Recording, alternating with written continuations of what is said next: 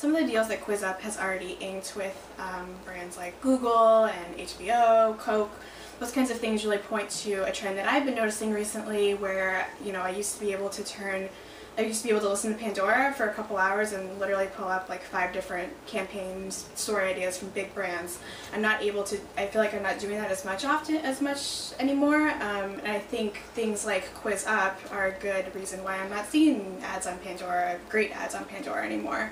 I think, you know, you're really seeing more of these big brand marketers go towards the niche, small little apps for things like this, like branded content. They're using it to just as an additional way to, an alternative to a static banner ad. People have been talking about kind of the death of banner ad for a while.